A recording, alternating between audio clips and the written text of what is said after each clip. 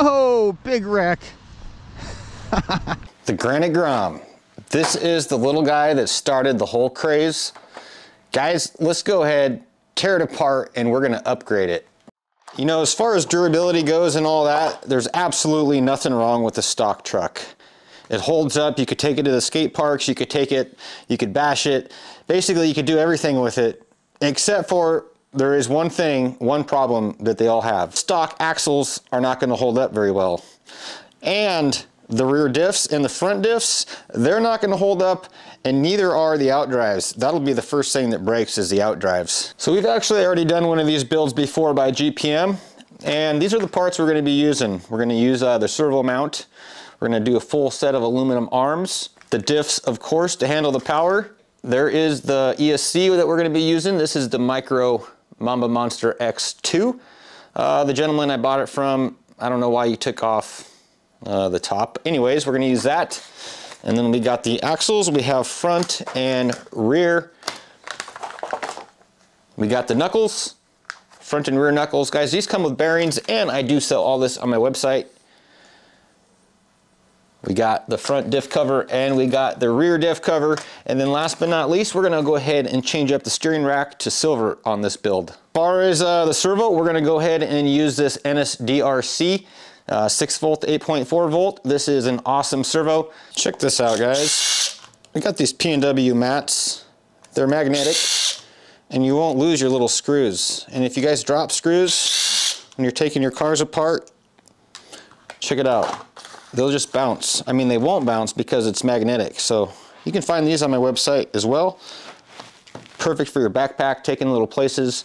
Perfect for working on your little Groms. Once you get the screws pulled out of the bottom there, and you got 2 right here on top of the bumper, all you're gonna do is just kind of pull on that, and it's just gonna slide right off. One really cool thing about these Groms is they have easily accessible front and rear diffs. So if you want to upgrade, all you got to do is just pull your front skid off. I don't even know. Yeah, pull this off, and then check this out, guys. These diff cases come right off. So we're going to be installing these ones right here. In order to get your stocks or even the upgraded steering servo apart, steering rack, you're going to want to take one side off, and then it actually slides through right there, that little hole in the chassis. So when you go to reassemble it, check it out. This is the GPM rack we're going to be using. So we're going to be using green, silver, and black in this build. And it comes with, let's see here, where did it go? It just comes with the rack. And it comes with these little copper or bronze spacers. This is a MGG2122-G, and we're going to be using green. Again, these are 70-75 aluminum, and the rears come with bearings, and you have to use the bearings out of the stock front hubs. Build, we're going to be using this package. I sell these online as well. It offers the front and rear, upper and lower arms. Like I said, we're going to be installing these ones in black.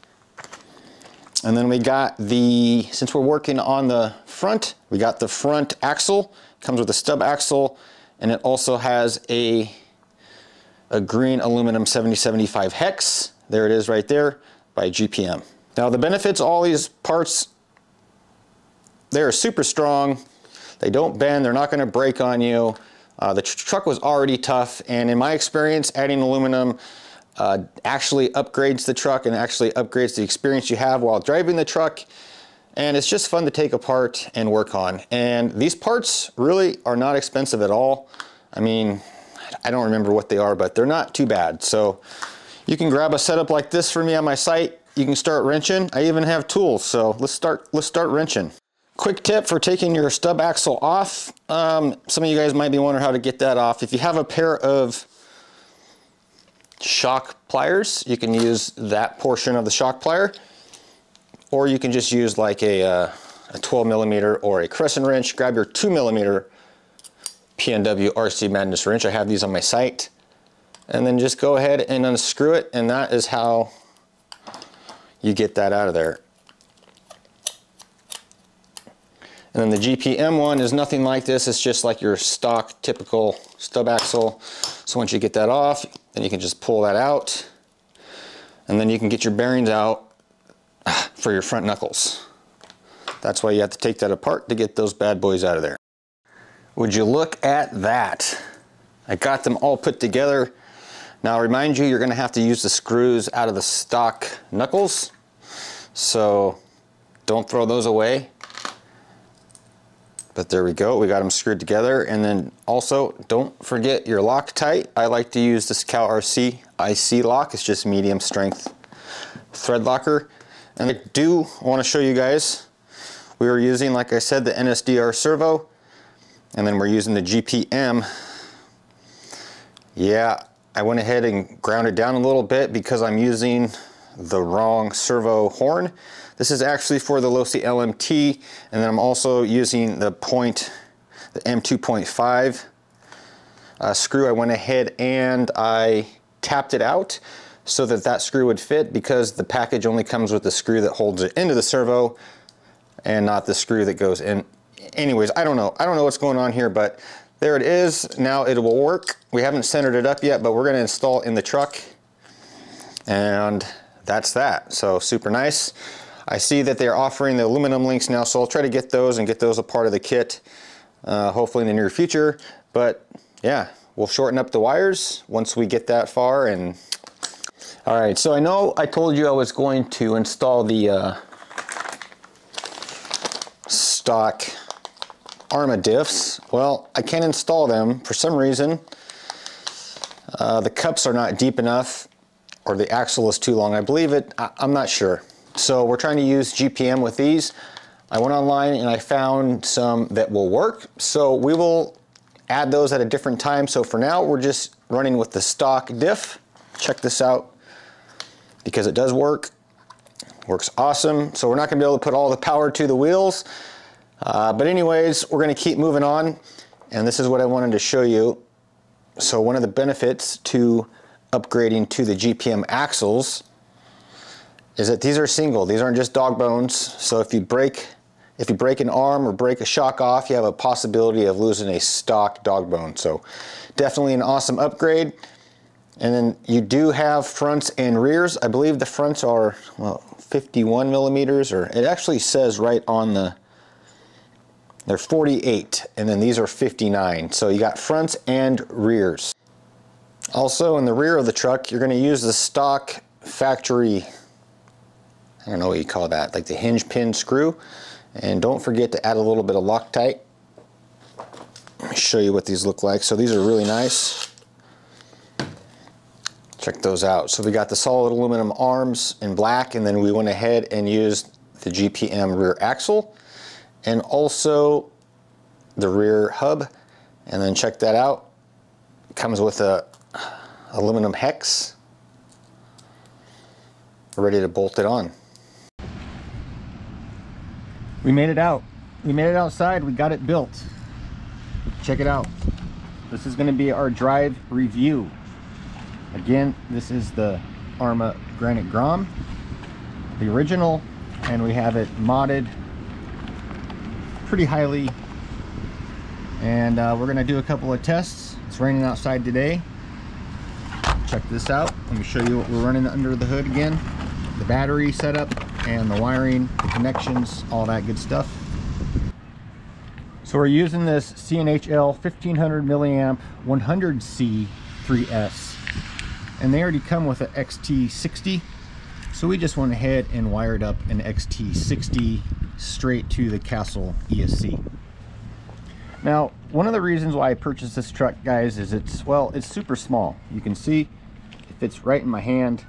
You know, it's fun to drive around in the house. It's fun for times like this. I'm outside, I'm under cover. I could rip it around here underneath the, the cover, and not really cause any issues. The truck is super simple to pack around. I actually brought it here in my backpack today. I just threw the radio in there and the truck, and the battery is already charged. And also this Garmin 4Runner 301. So we're gonna do a speed test, but first let's see how it performs out here on this nice smooth sidewalk and possibly this grass. Okay, so for this build, I used my Fly Sky. This is the original MB4, and we're using an FGR 4S. And then we have this stuck down with A6000, and we have the power button also stuck down with A6000, and I think the wiring is pretty clean. We shorten up the ESC wire and also the servo wire. You can see how short they are.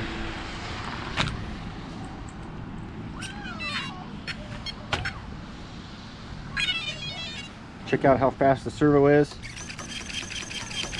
And I've got it turned down too on the radio.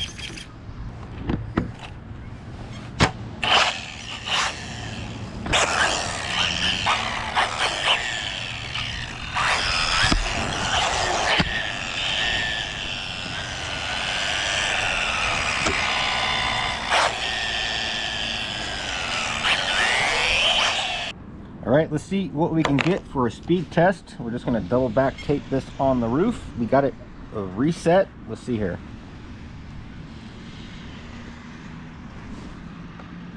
Hopefully we don't flip it over.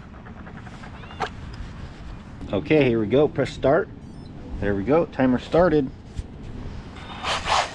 See what we can get without flipping her over. Let's go over here. See how it does in the grass. Not too bad.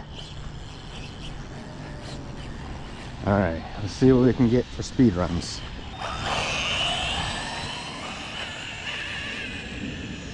All right, here we go. Let's turn it around.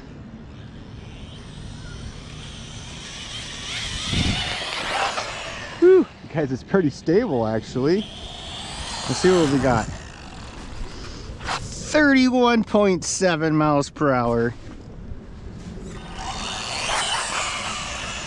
Wow, this little truck is awesome. I did the update yesterday on the remote.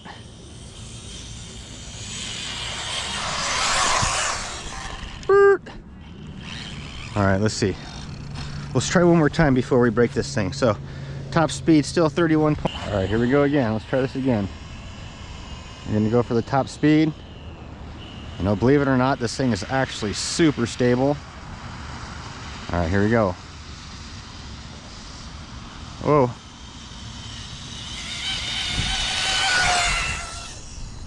Whew. Oh no. All right, let's see what we got. I bet you we went faster.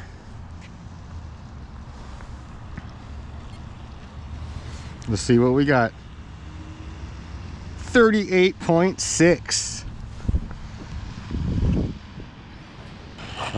One really cool thing about this is this battery lasts forever. So I charged it before I came out here, and I only put 300 miles into it. Here we go.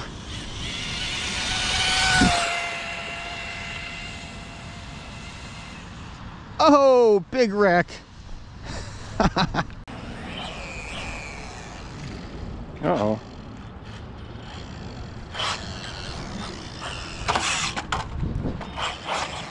Make sure we can hit it. Let's see if we can hit it. Trick shot.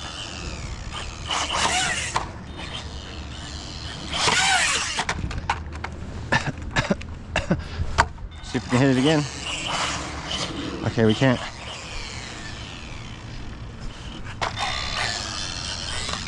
Oh, let's try this again. All the way across. Oh, we need a ramp to get up here. Oh. Okay.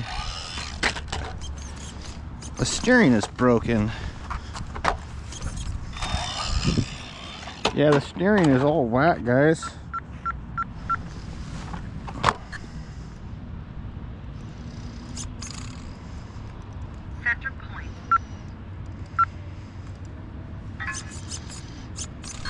Well, you know what happened, I bet you the horn moved. Tell you one thing about this truck, it's tough. I'm not sure what happened there, but we're gonna go ahead and try to adjust the sub trim and get that out of there. Let's go like this. There we go. Just adjust it with that sub trim so we can keep driving. Still got full play, full full movement, full, yeah, you know, full throw. See how it does in this tall grass. Woo.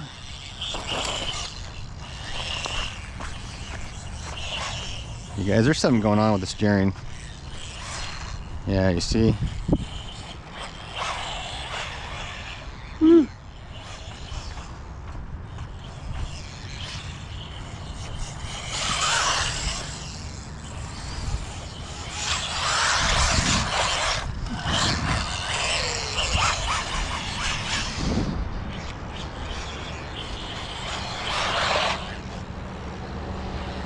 See if we can jump this thing. Here we go.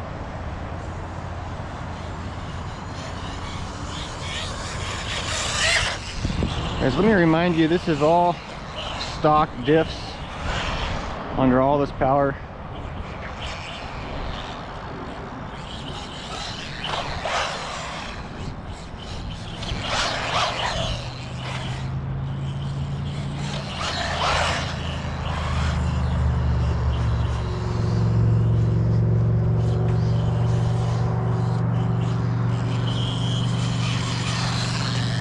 All right, let's check the motor and let's see how hot it is.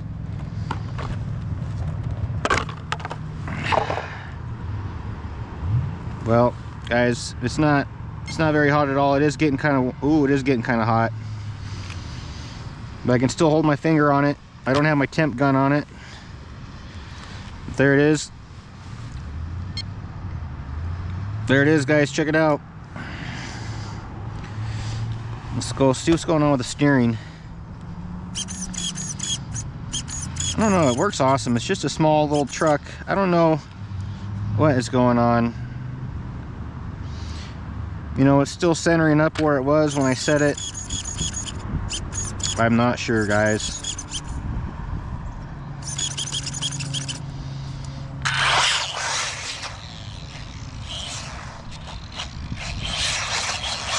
Yeah, see, it's weird.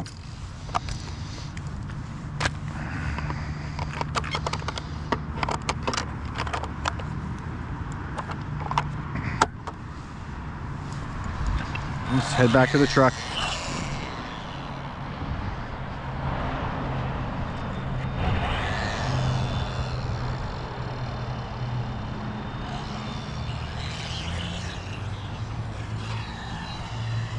Let's do a speed run up here, guys. See, it's really weird. Here we go.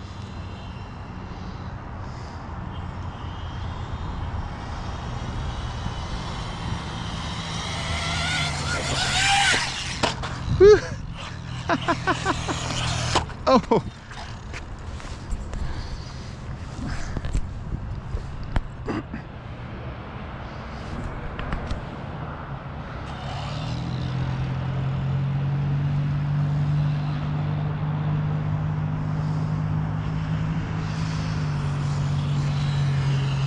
Yeah, there's something going on with the steering. Look at that, guys. It just like wants to go right now after we just crashed it. Let's go back right with it. There we go. Let's try it again. Oh, this is terrible.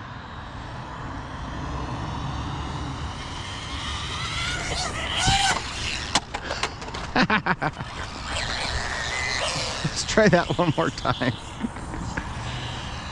This is like the only jump we got of this thing. The steering is just wonky. All right, here we go. Full speed. Oh no! Oh, we broke it. Oh no, guys. I don't know what happened, but yep, we broke a shock cap right off. So there's probably oil everywhere now. Let's empty the oil. Maybe not in the grass.